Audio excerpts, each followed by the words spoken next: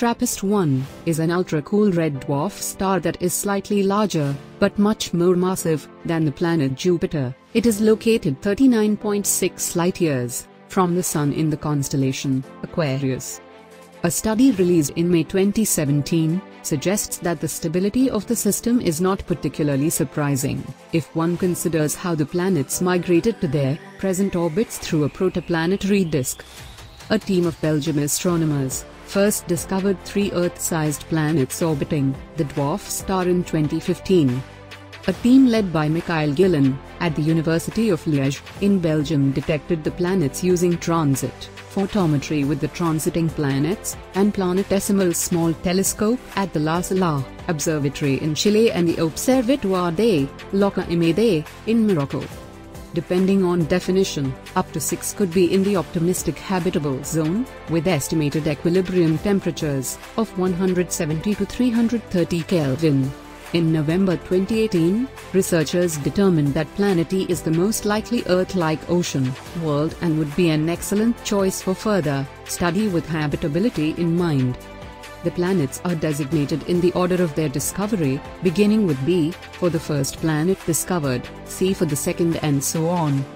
All 7 of TRAPPIST-1's planets orbit much closer than Mercury orbits the Sun. The planets should appear prominently in each other's skies, in some cases appearing several times larger than the Moon appears from Earth.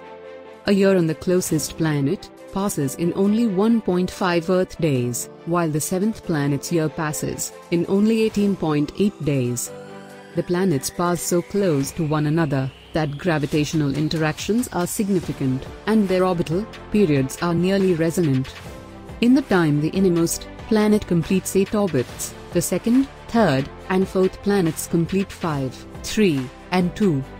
The gravitational tugging also results in transit timing variations, ranging from under a minute to over 30 minutes, which allowed the investigators to calculate the masses of all but the outermost planet. The total mass of the 6 inner planets is approximately 0.02% the mass of TRAPPIST-1, a fraction similar to that for the Galilean satellites to Jupiter, and an observation suggestive of a similar formation history. The densities of the planets range from 0.60 to 1.17 times that of Earth, indicating predominantly rocky compositions.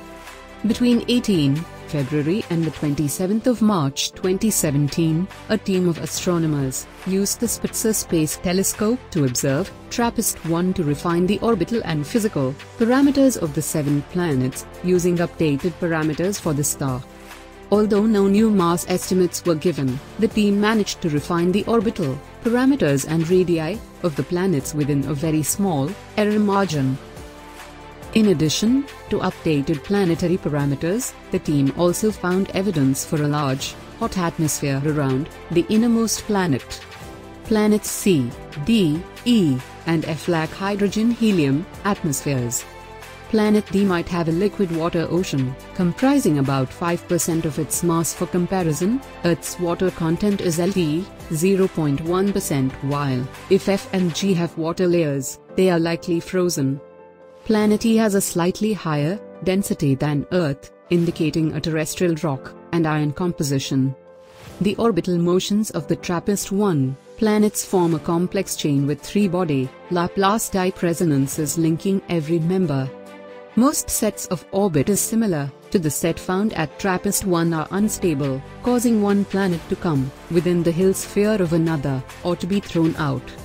Tidally locked planets would typically have very large temperature differences between their permanently lit day sides and their permanently dark night sides, which could produce very strong winds circling the planets.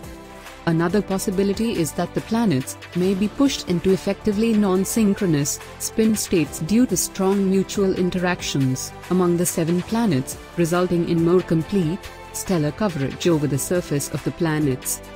Tidal heating is predicted to be significant. All planets except F and H are expected to have a tidal heat flux greater than Earth's total heat flux. Though even on highly irradiated planets, it might remain in cold traps at the poles or on the night sides of tidally locked planets. because of the system's relative proximity, the small size of the primary, and the orbital alignments that produce daily transits. The atmospheres of TRAPPIST-1's planets are favorable targets for transmission spectroscopy investigation. The combined transmission spectrum of planets B and C, obtained by the Hubble Space Telescope, rules out a cloud-free hydrogen-dominated atmosphere for each planet, so they are unlikely to harbor an extended gas envelope, unless it is cloudy out to high altitudes. Another study hinted at the presence of hydrogen exospheres around the two inner planets with exospheric disks extending up to 7 times the planet's radii. In a paper by an international collaboration, using data from space and ground-based telescopes, it was found that planets C and E likely have largely rocky interiors, and that B is the only planet above the runaway greenhouse limit. Due to the close proximity of the planets in the habitable zone with a separation of at least 0.01 astronomical units from each other, the probability of life being transferred from one planet to another is greatly enhanced. For these reasons, even the outer TRAPPIST-1 planets are believed to be unlikely to have moons.